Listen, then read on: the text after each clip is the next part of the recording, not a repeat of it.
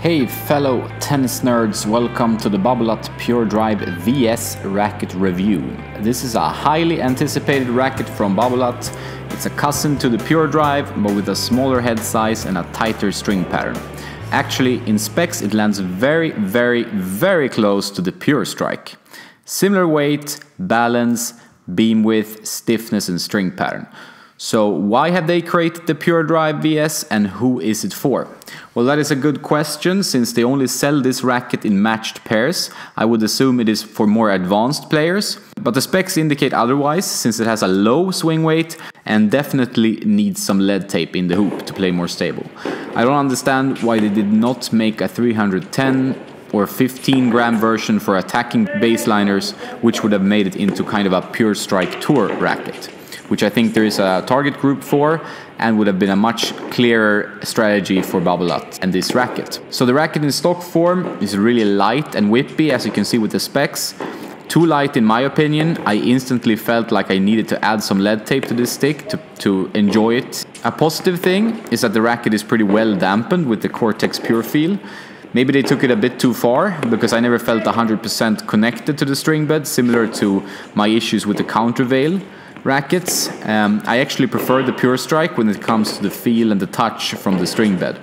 So I tested this Babolat Pure Drive VS with a gut poly combo and a full bed of Babolat RPM Blast Rough at 24 kilos. I think both string setups played pretty well. The gut started fraying quite quickly and got a bit too powerful, but the RPM Blast Rough maintained pretty good control. So the string pattern of this racket offers quite a low launch angle, which was surprising. It's more similar to an 1820 string pattern, more like an 1820 blade, which if you compare it to the new Pure Drive, which is a real spin monster, it swings really fast through the air, so it's easy to whip up racket head speed on serves and ground strokes. I wasn't really 100% sure what kind of game style this racket is supposed to go with. It seems like a good stick for aggressive baseliners that rely on maybe one-two combinations when you want to finish the point quickly, a serve out wide and then finish with a ground stroke winner. It's a fun racket to blast winners with, but when it comes to completely relying on it for control and touch at the net, for example, it really left something to be desired. I didn't feel connected enough to go for drop shots or just stab a volley for a winner. It was one of those rackets where I'm not really sure what to feel about it. Some sessions I really enjoyed it, and others I couldn't quite gel with it. I don't know why. It's one of the more confusing racket experiences I've had in a while. I kind of expected something different, but when I saw the specs when they were released, it did worry me a bit that the stiffness was so high, although it's not an uncomfortable racket, and that the weight was so low. So I'm not really sure why they made it so close to the Pure Strike, and I think the Pure Strike has a bit better feel. That's my opinion. I think there will be some players who will really like this racket and appreciate some of the benefits, it being a fast hit, you know, really open for customization, adding lead tape to the hoop, etc. But I think Babolat needs to rethink this racket a bit, go for a second generation in 2 years with a lower stiffness and a higher static weight. Make it more of a player's racket, since you want to sell this in pairs. I think it has potential, similar to what the Pure Strike had when it came out in the red-black version. It had a lot of potential, but it was stiff and boardy. And then when they re-released it in 2017, it was a much better racket, more complete, made it a bit more comfortable.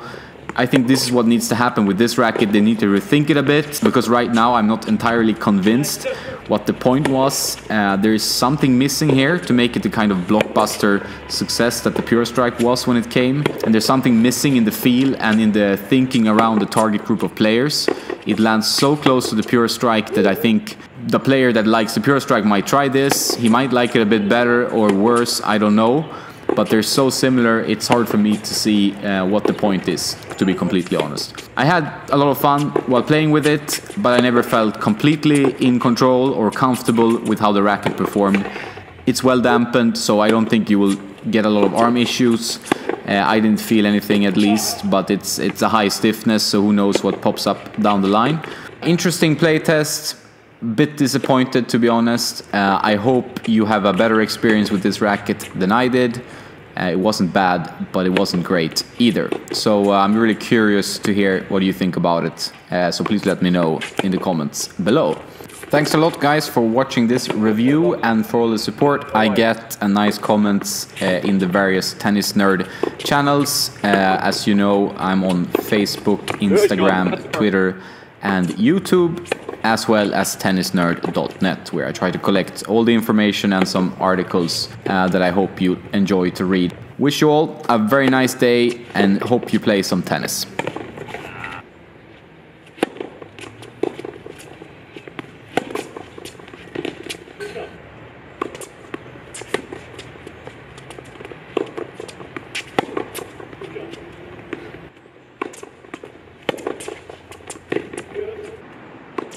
Oh là là.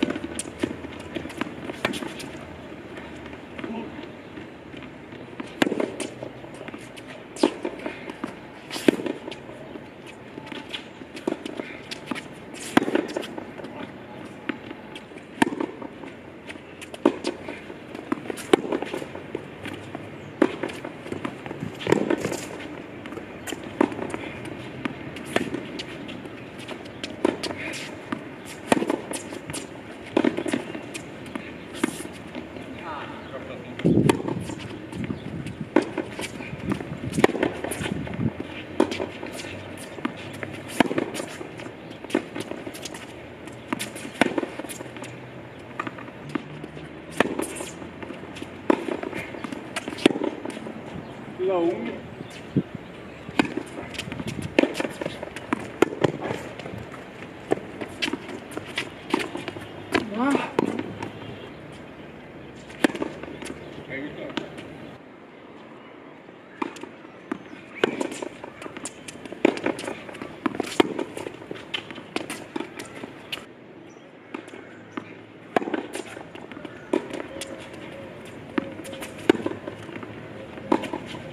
There you go.